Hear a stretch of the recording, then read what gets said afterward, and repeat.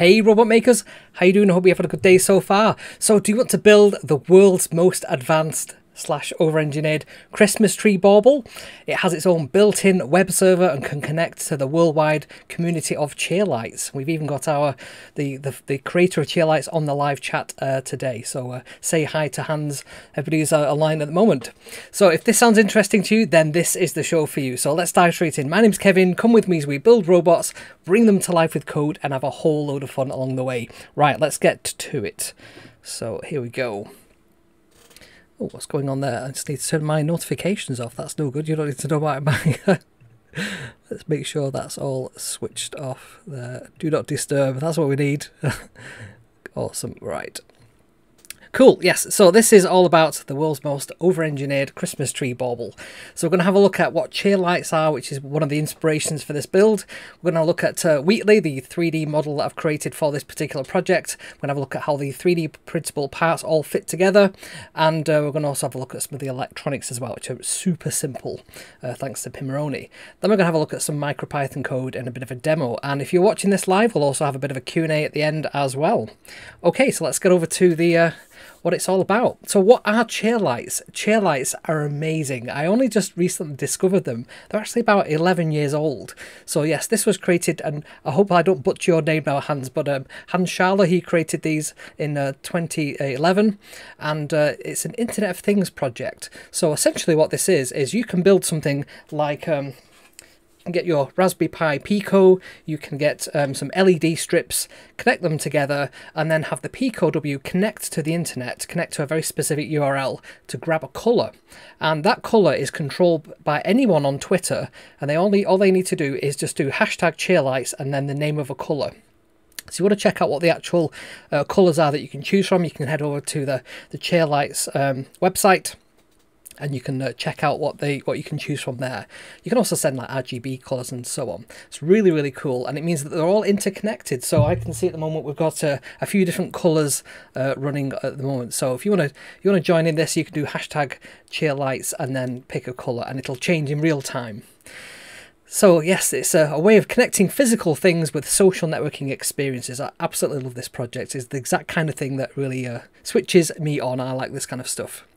So let's have a look at what the 3D printed model is I've created. So I was thinking about, I was actually inspired by Toby from Raspberry Pi, Toby Roberts. He created a little tweet this week that had a picture of a star with some LED strips, and I was thinking, I need to get into the Christmas spirit. I know it's still November, but I need to start thinking about some projects, and I need to start thinking about what I can do and what I can bring to, you know, the Christmas spirit and the... and the maker environment. So I was thinking, how can I make a Christmas tree bauble, and how can I do it my style? So somebody once said of me, it's actually been said a few times, I over-engineer things, and I thought, well, I'm owning this. Let's over-engineer a Christmas tree bauble. So I was thinking about, one of my favourite games is Portal and Portal 2, and one of the characters on Portal 2 is Wheatley. It's one of the core components on there, and I think it's an AI character that sort of helps guide you around the maze that is Portal 2. I love the shape of it, I love that it's round, I love the complex design of it, and I was thinking I could probably model something similar to this in Fusion 360, and it's a bit of a challenge. Let's see if I can do that. So the fact that it's round really works well with the Christmas tree bauble idea, and I needed to make it big enough that it could fit inside one of the components I've been playing with recently, which is the Pimoroni Plasma Stick 2040W. So I can just show you on the screen there. So what it is essentially a Raspberry Pi Pico that's got some extra bits on it. It's got a Quest connector, and it also has this terminal block, so you can very easily plug in some RGB LED strips.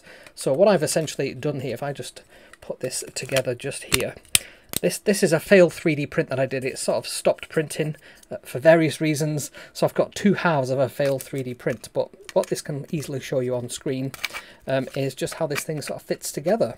So you can see that the plasma stick fits really nicely inside, and we're going to have a cutout at the front here. I'm going to have some electronics go in there, some RGB LED strips. So really nice and easy to design this. I'll show you the 3D model shortly. In fact, I'll show you it now. So it's made up of 4 3D printable parts. It's two halves, if you can sort of see on this sort of broken version. There's an eyepiece, so it's a small sort of coin sort of shaped one that goes, there's a little channel in here that it fits into, which locks everything together. And similarly on the top as well, there's another little round section and things fit together nicely like so. So I call that the eyepiece. There's the top loop that's going to be, got it just here actually, this top loop allows us to plug in our USB cable to power the lights and also have something to sort of hold a string by. And the idea again with this is that this can sort of, if I just get the right orientation here, this can sort of slot into the top there, and it's kind of keyed in there. There's a little recessed area, so when these things sort of push together, it can sort of be held by that. So you can see how that sort of fits together. It's quite a complicated 3D model actually. It took quite a while to sort of design this, but I wanted to get it just right. And it's round like a Christmas tree bauble. So the left half of it, if you look at a section analysis of this, you can see how all the 4 parts will fit together. I've even included some screw fixtures and fittings. So in here there is actually some round holes in there that are basically designed for a 2M screw, and you can screw that in through the little recessed areas, which you can just see on the screen just about here. There's one here and one down here, so they can go through and then just sort of stick the thing together. What I've found is when you've actually got these pieces in place, it actually push fits together and it's fine. There's plenty of space inside for electronics. You could probably even fit like a gallium battery in there with a LiPo Amigo Pro as well, but I've decided I'm just going to have these plugged in all the time because why not? It's Christmas tree lights are plugged in all the time. So the loop piece is very, very simple. I'm going to redesign this very slightly just to make the open end a bit wider and the loop probably a bit taller, just so that I can get the cable to go in nicely, and a few different widths of cables as well, because not all cables are the same. The idea is you can attach some cord, some thread to that, attach it to your Christmas tree.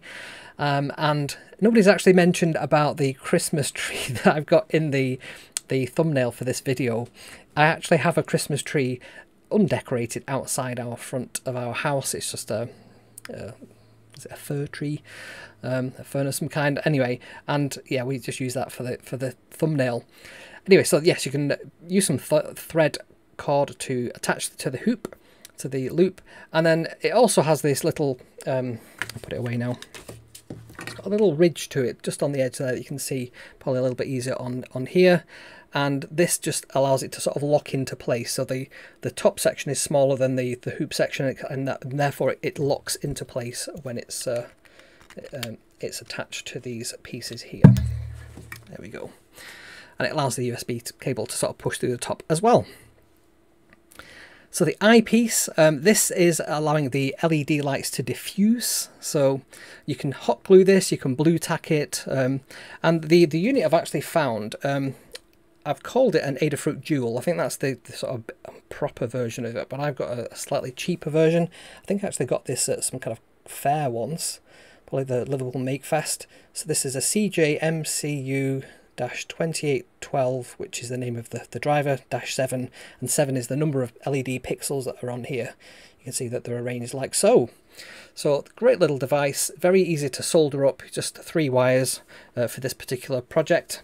And then you can just stick this onto this 3D printable piece so that it can shine through. I've just used a white PLA. That seems to have worked fine. You get a nice diffuse effect. If you've got an infill pattern, you can actually see the infill pattern through the LED lights. It diffuses it along the infill pattern. So I've used like a hexagonal shape, and it looks quite interesting. Gives a bit of extra visual aesthetic. So that's the end of part 1. So welcome back to part 2. So we're going to continue with our Christmas Tree Bauble project. Let's have a look at some of the electronics now. So like I said, this is based around the Pimoroni plasma stick. So I've got one embedded in this test print that I did. Call it a test print, it's a failed print. But yeah, you can just see there that it's attached, and the orientation is it's actually that way up so that the USB connector can go to the top. And you can see there that we've got 3 screw terminals on the bottom. We have one for ground, one for the 5 volts, and one for the pixels, and these are out. These are to connect to the RGB LED strip.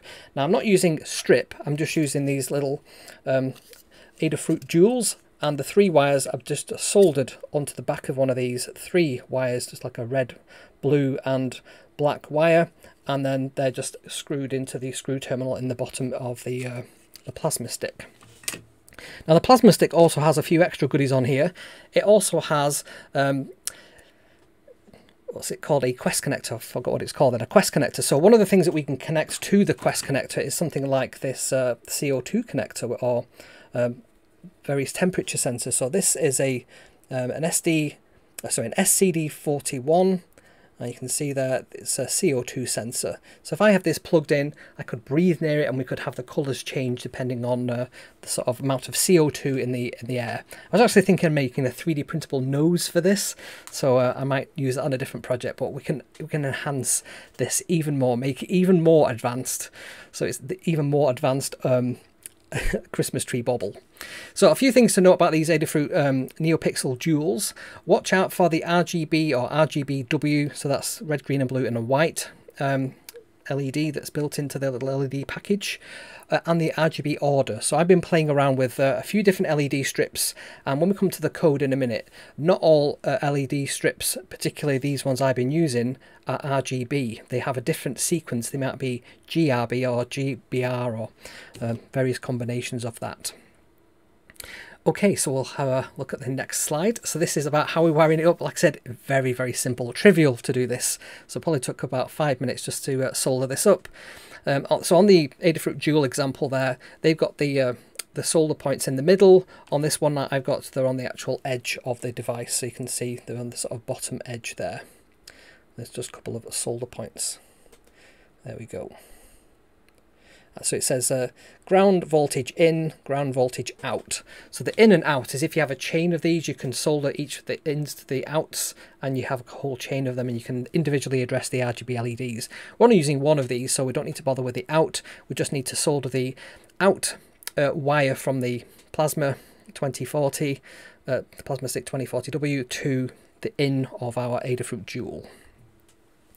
Okay, so what's MicroPython all about? Let's have a look at the MicroPython. So I've done quite a few different projects on this. I've created a web server. This is the sort of advanced part of this. There's the Christmas tree I was talking about. And you can basically just configure the Wi-Fi _config.py in the project files with your local Wi-Fi SSID and password and country setting. And you can currently choose from 3 different modes on this. It's a work in progress, so it's not perfect yet. We'll have a look at it in a minute in one of the demos. You can have the cheer lights mode, so it will change depending on what the cheer light colour currently is, currently green. And yep, green.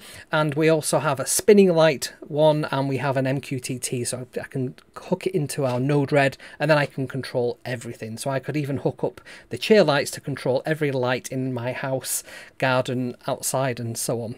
We have a lot of lights. Okay, so let's have a look at some of the code, shall we? We'll have a demo in a second or two. But just before we do that, please make sure you give this video a like. Drop me a comment if you've ever used cheer lights before, if you've built any projects, or if you're inspired to do this. And if you're going to do any sort of Christmas related projects as well. And also make sure you subscribe to this as well. It really does help the channel grow. It costs you nothing, and you'll get more great content, fresh content every single week.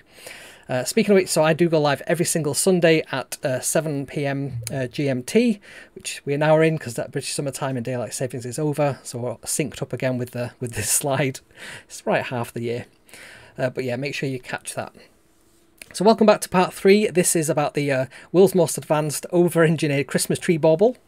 So we're going to have a look at some demo code now. Right, so the first one, let me just get over to Thonny. I'm just going to put it on me for a second while I load up the code here.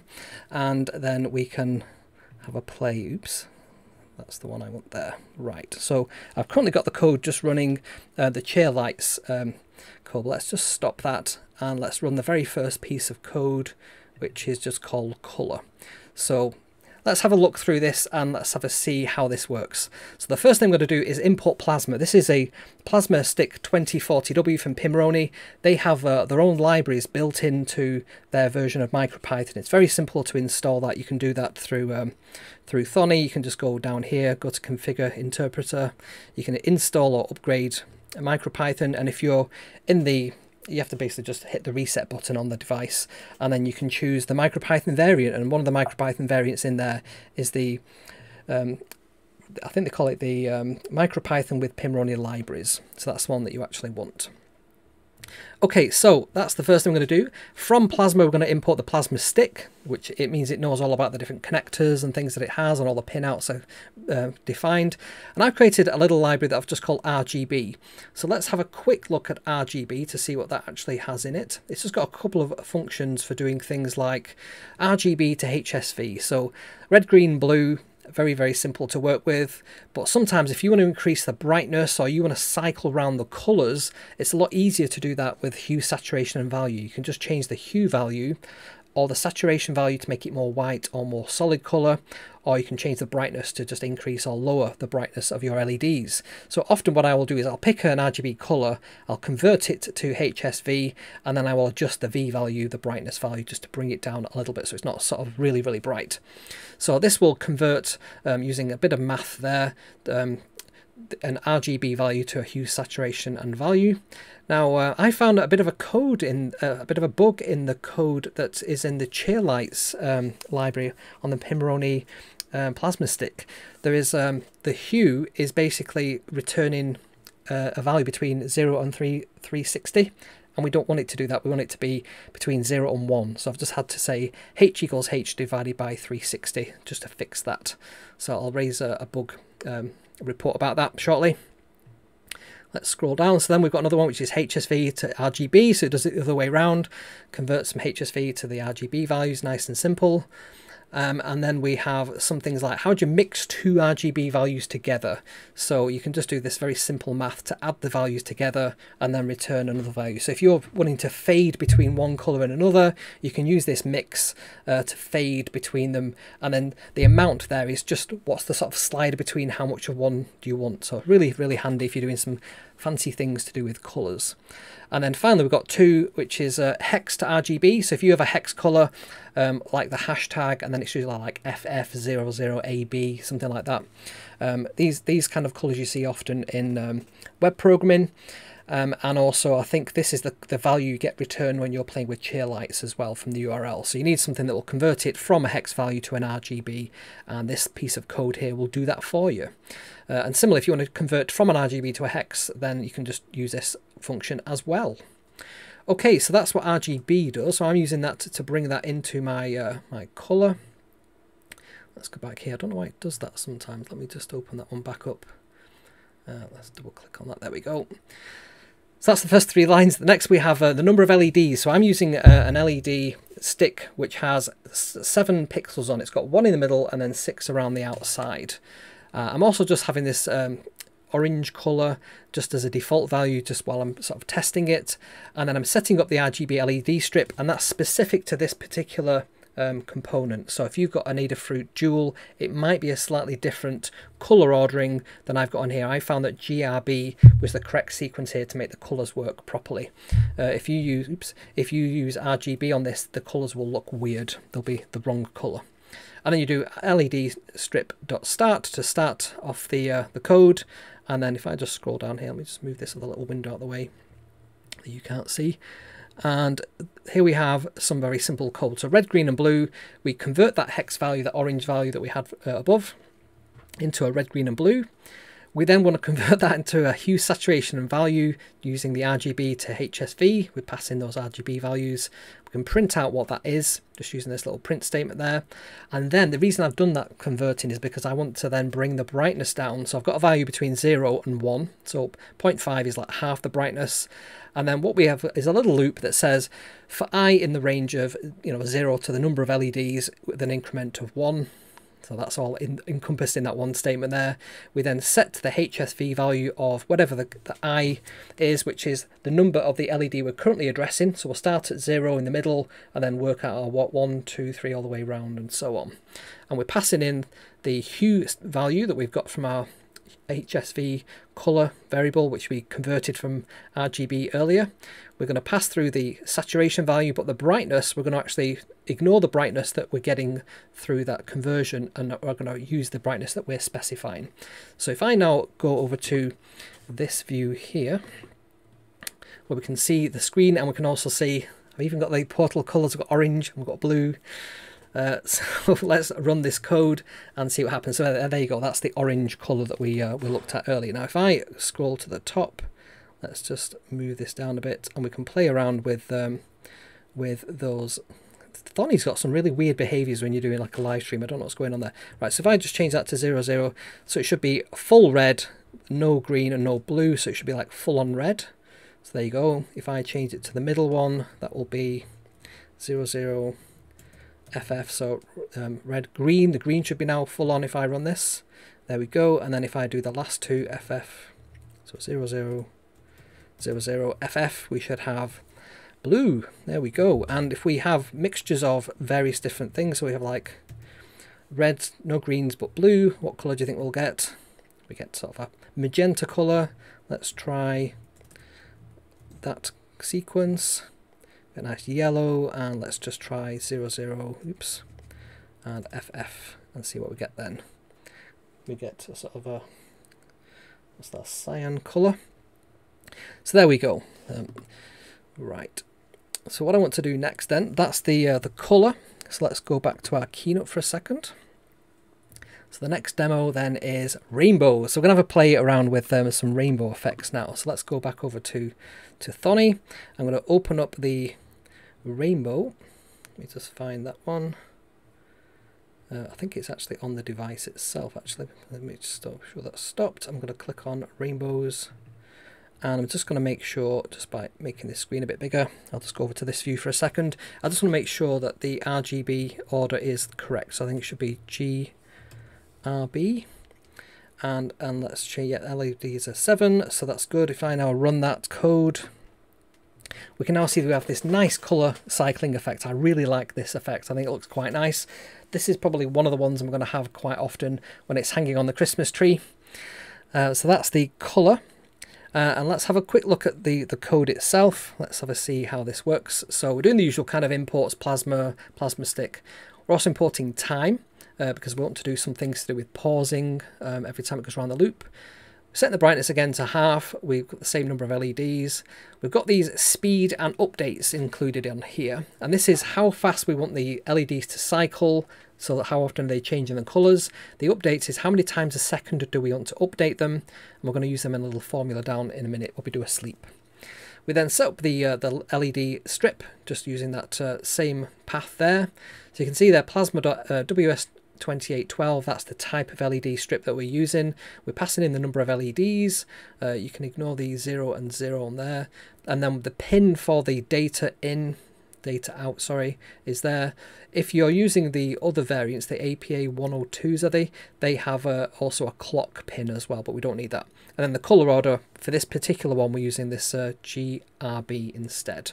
We then start it.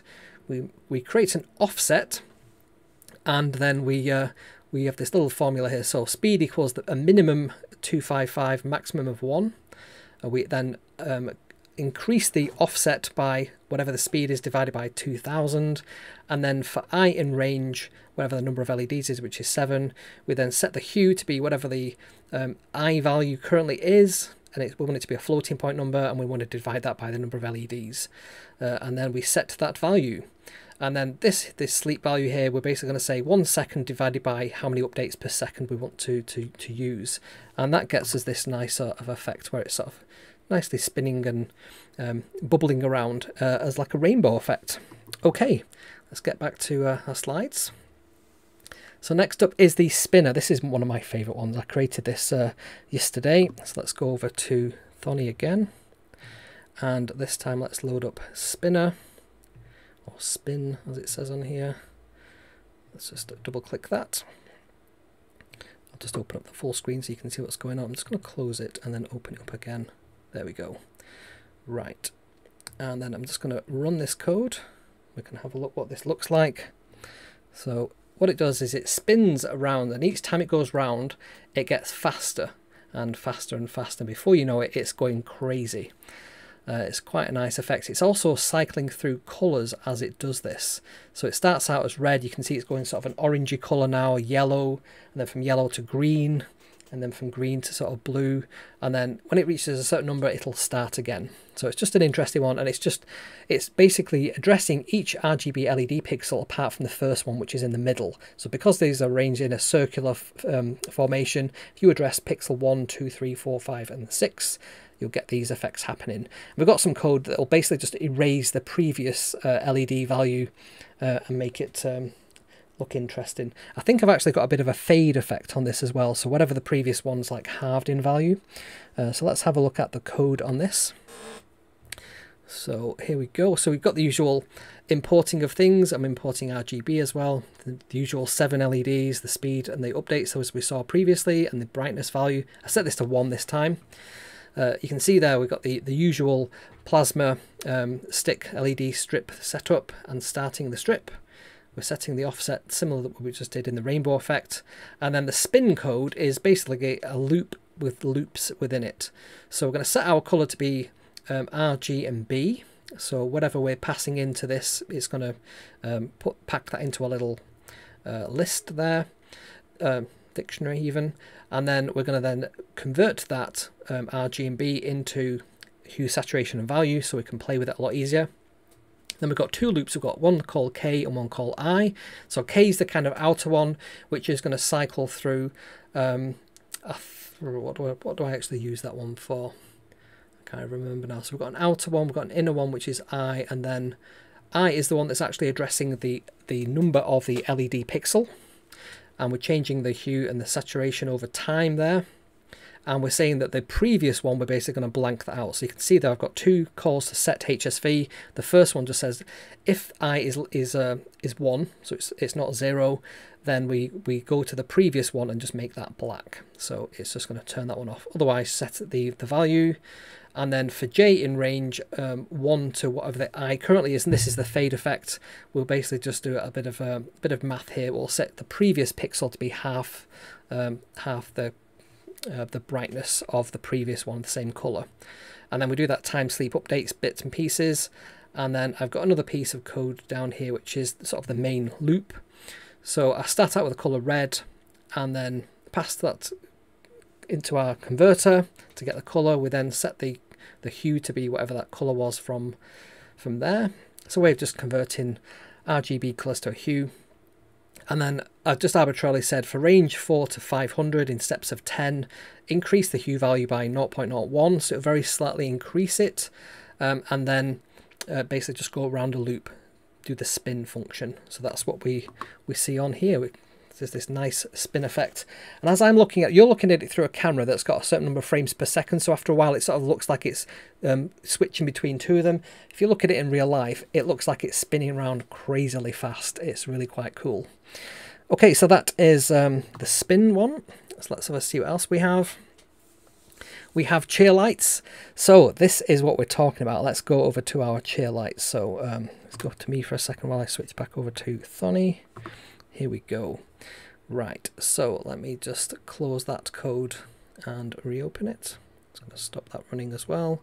And I'm going to load up our cheer lights code.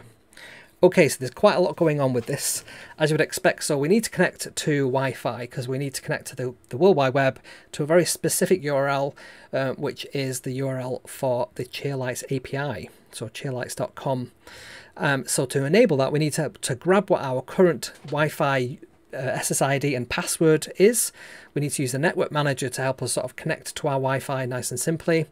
And then we've got these things called asynchronous I/O and requests. These are to do with when you're connecting to the network and when you're requesting things from the network, from the World Wide Web, you need to use these 2 functions. We've got time plasma, plasma stick, we know what those are, and machine pin. This is because we want to actually enable the LED on the plasma stick itself. There's like a tiny little LED on board the Pico. It was on pin 25, it's now moved to a different area, and we can address that by just doing machine pin.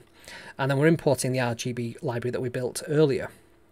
Right, so here we go. This is the URL we need to connect to get the last color. So http API thingspeak.com/channels1417 field/2 last.json. Now this should really be 120. We need to be nice to free APIs. I'm hitting this every second just because I wanted a almost live update.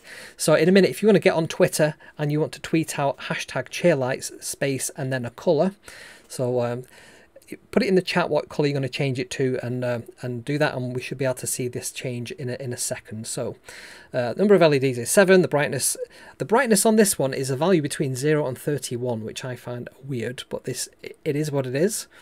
And then there's a status handler, which basically just tells us, this whole block of code basically just says, have we connected to Wi-Fi or not? And there's a little loop in here. I've stolen this from Hell's code from the cheer lights example on the plasma stick. And essentially what this first loop does is it sets all the lights to white, waits for a very short amount of time, sets them to black, and they'll just basically flash like that until the Wi-Fi is connected. If the Wi-Fi fails, it'll go to spooky rainbows, which is pretty cool. So there's a whole thing there about spooky rainbows, and this is a very similar kind of thing that we've seen previously. So we'll have a look what that looks like.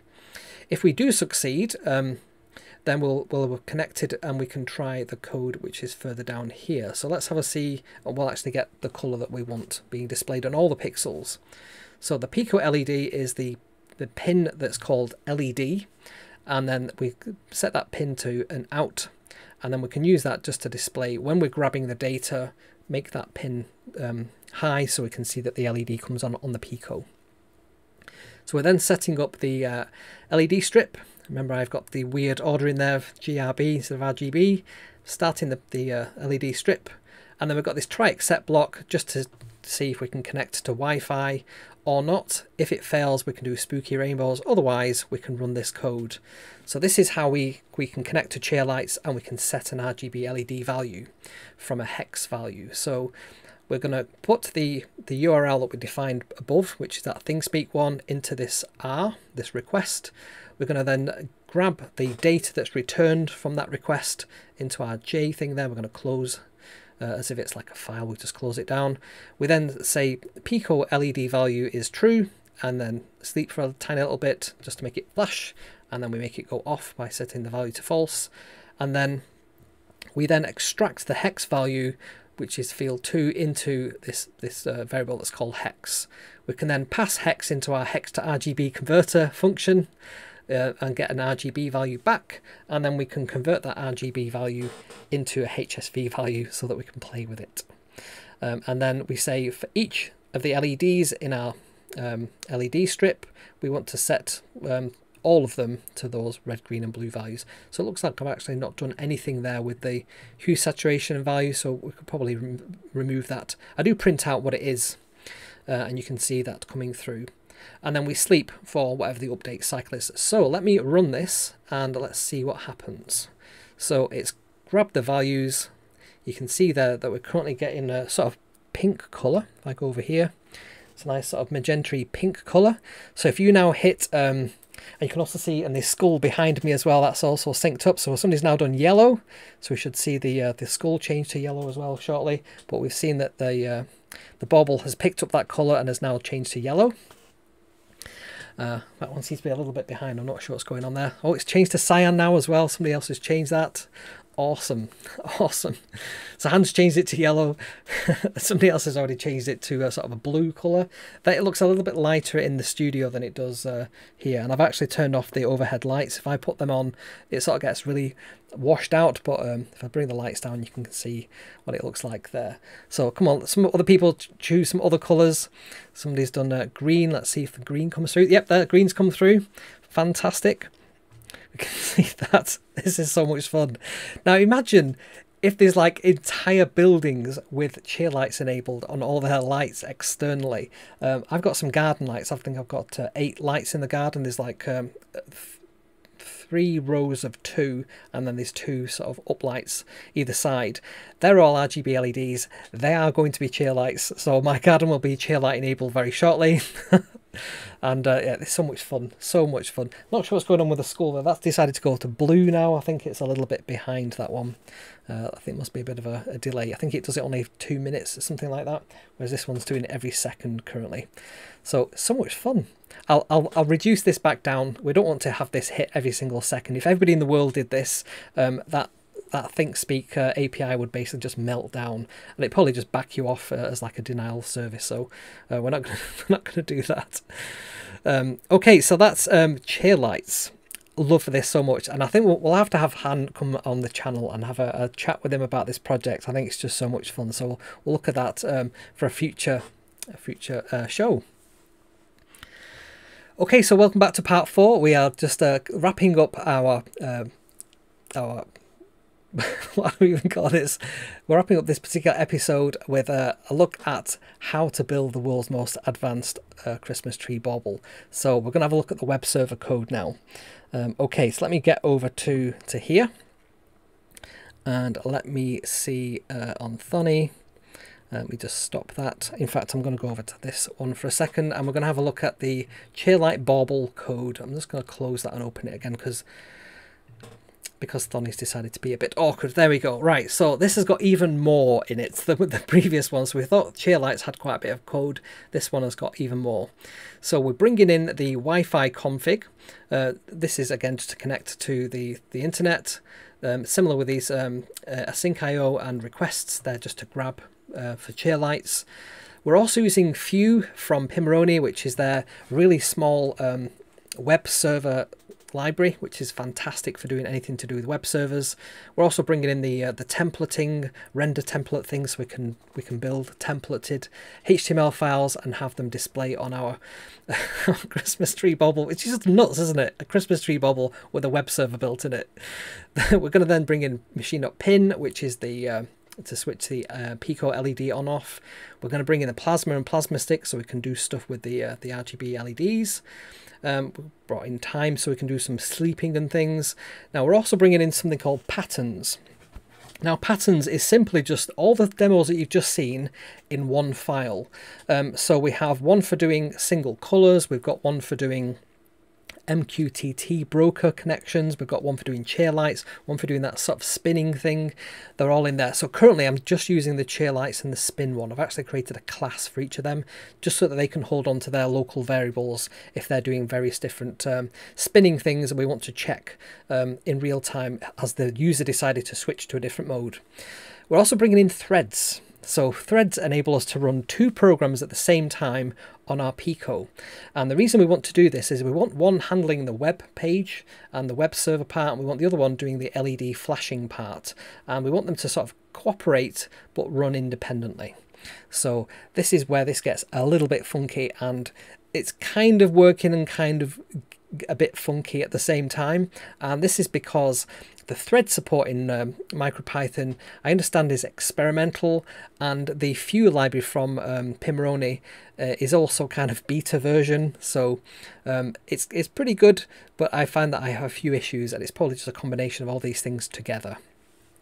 Right, so let's have a quick look through all the bits and pieces we have here. So I've got this thing called status. I'm going to use this as the kind of switch between what mode are we currently in. Are we in Cheerlights mode, spinny thing mode, or something else? MQTT mode. We've got the Pico LED, we're just using that for the Cheerlights bit in a minute. I've created 2 classes, one called Cheerlight and one called Spin. They're simply that code that we've seen previously, but with just a few local variables just to help us manage that. We can have a look at those in a minute. And then I've got this piece of code that's called Do It. So we pass in the LED strip, we pass in the spin and the cheer values that the objects that we're currently using. And because this is going to be run in a thread, we need to do some thread safe things. We need to lock and unlock whenever we're checking the status, because if that status changes and we're mid checking it, funky things can happen. We then just print out there's a thread running in the background and whatever the current status is, and we set a variable called count to 0. Again, this is just kind of a work in progress, so there's a few funny things in here you might not need. Again, we're going to lock this. This is one of the areas where I found a weirdness with MicroPython. I'll have to talk to Matt and the team about this. If I access a variable status in this part of the loop, in this part of the function, I can grab it. When I'm in the while true loop, if I try and say s equals status here, it doesn't think status exists, and that's really weird. So it should persist within this local function, and it doesn't do. So this is why I put things into classes to try and make them remember what they are and what they have. We then just print out more statuses. We then say if the current status is in Cheerlights, or Cheerlights is the current status, then we want to do some chair light stuff. Again, we're just locking and unlocking just to make sure things work properly. If the status is spin, then we do the spinny thing. I've not put them in the lock and unlock on that particular one, just because I was experimenting more with the chair lights thing. And then the MQTT one, not really got that one working yet, if I'm honest, so that's why that one isn't included in the bit above. Otherwise, if it's just online, then we just do the spin thing. And then we create the D-lock, which is this threading thing which enables us to stop a piece of code. So if this is running off on the second core, we want the first core to sort of not change anything on that variable while the second one is doing something on it, and that's what the lock is to do with. It's called mutual exclusion, mutex. So that's what we're using the lock for. And then do stuff, we're going to start a new thread and run that do it code, which is up here on the second core. Okay. We've then got the status handler that we had before, which is just managing the connection to Wi-Fi, and then we've got some few pieces of code. So these are basically going to listen on the browser, on the web server that we're running. So if anything gets passed to slash, we can then render the template index.html, which we've got copied over here. And it's very similar to the Billy Bass fish project that I did, just because I recycled that index.html because it works fine. If we do slash chair lights, then we set the status to chair lights. We can print out that the status is changed to chair lights, but we can still just return that regular index.html and pass the variable called status, so we can print that on the web page itself. Similar with MQTT, we can change the status to MQTT and then output that there. And then finally with spin, we can do the same again.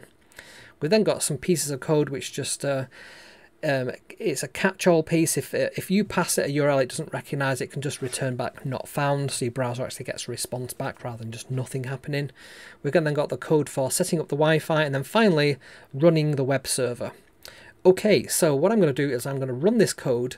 Now, it has been a bit funky, this one. Like I said, it doesn't always work the way I want it to. So if I click run, let's see what happens. So it's connecting to the Wi-Fi. It has connected to the Wi-Fi. It's now doing its little count function. And if I grab my phone and I try and connect to the web page, let me just see if I can get that to work. 1.104. So can you see now where it says it's rendered the header, the footer and the index, and I can actually see on my phone that that has actually come through. So I can now change the mode to MQTT by pressing the MQTT button. You can see the status has changed to MQTT. The thing has stopped spinning. If I change the mode back to spin, it should then set the mode back to spin, and this is where it gets a little bit funky, because I think what's happening now is it's just stopped the web server from running properly. So it's got a bit of work to be done on this one, and I will get this working eventually. So it's similar to the Billy Bass thing. I'll show you what the web page looks like. If I just stop and start this code again, let's just do that. Might be easier for me to unclick, plug it back in. And Thonny sometimes crashes as well, which doesn't help. There we go. Right. So let me now just run that code again. And when it's connected, there we go. So it's got the web server started. I'm going to go over to Safari. I'm going to type in 192.168.1.104. There we go. Right. So I can now see this is the web page coming from the from the Christmas Tree Bauble. So we can see that the current color is white, which is it isn't actually doing anything with that current color currently. We can see the status is online. If I click the MQTT button, we shall see that the status has now changed to MQTT. And if I go back over to that page there, you can also see that the RGB LED has stopped spinning round.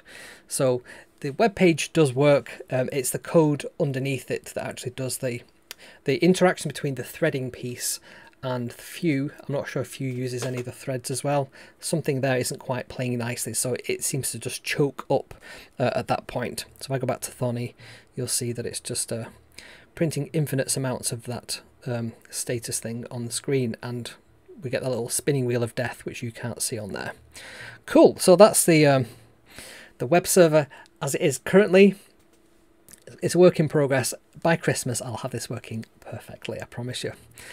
Okay, so if you haven't joined me on Discord already, you need to get yourself over to kevsrobots.com/discord and just join there. It's completely free and you can join our growing community of people. It's quite active. There's quite a few people sharing what they're building and so on, and also helping each other out with various different issues that people might have. Particularly if you've got any code that you've got from one of my videos and you've got an issue, this is the best place to resolve it. You can also follow me on social media. So I'm all over Instagram at Kevin McAleer. I'm on Twitter as well, while it still exists at Kev's Mac. I'm sure it'll be fine. I'm also on TikTok. You can see on the bottom of this, just underneath me there, Kevin McAleer 6 on TikTok, and we've had a few successes there. There's one video that's got over like 60,000 views now, which is just nuts, and I think it's just one of the robot ones. I don't know why that particular one took off and others didn't, but it is what it is. What else we got on here? And yeah, if you want to support the show, you can do that by hitting the thanks button underneath YouTube if you're watching this on replay. If you're watching this live now, you can do a super chat. Let me switch these super chats on so that they actually work properly when you do one of those. There we go. Yeah, we're all switched on there. And yeah, you can also go to buymeacoffee.com. So you go to kevsrobots.com/coffee. There's a link there to the Buy Me a Coffee page, which some people have really generously done in the past week, and I really, really appreciate that too. And finally, if you want to join the YouTube membership program, there's also a monthly YouTube membership that you can join. And again, that just helps the channel, helps pay for all the stuff that I have to buy to make robots and so on. Okay, so what else we got on here? Of course, the supporters. So this is a growing list, and I'm really pleased that it's a growing list because it just means that we've got more support for the channel. So you can see there we've got Schultz Maker, our Schultz Maker. We've got Frank. We've got Dana Hoff. We've got Grumpy Scrambler. We have David. We've got Matt Hungerford. We've got Flavor of Dev. Patrick. Our members. We have Shemi. We have Steve. We have Thomas. And YouTube members, this is a growing number of people. So we've got Cheerlights, woohoo, thanks Hans. We have Michael, we have Fraser, we've got Bill, we've got Jose, Jeff, Johan. I'm not very good with my Spanish or Mexican kind of names, so is it Jose and Johan? And we have John Paul Jolly, and we've got Tom as well. Fantastic. Thank you everybody for helping me with the channel by supporting it in these ways. And if you want to see your name on the credits here, just head over to kevsrobots.com/credits and you can get yourself over here as well. Okay, let's go back over. Okay, so I think that's everything for the slides. So this is the point in the video. This is the point of the video where I'll say thank you so much for watching on replay, and I shall see you next time.